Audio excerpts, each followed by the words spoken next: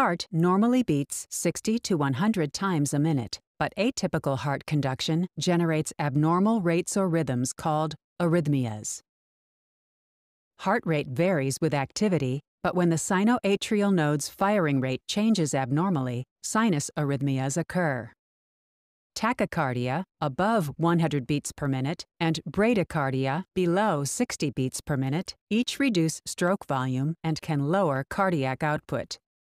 Reentrant circuit arrhythmias form when electrical impulses travel in circular pathways, causing repeated stimulation.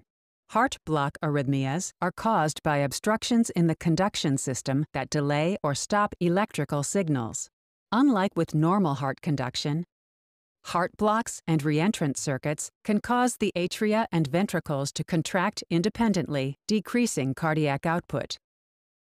Typical arrhythmia symptoms include chest pain,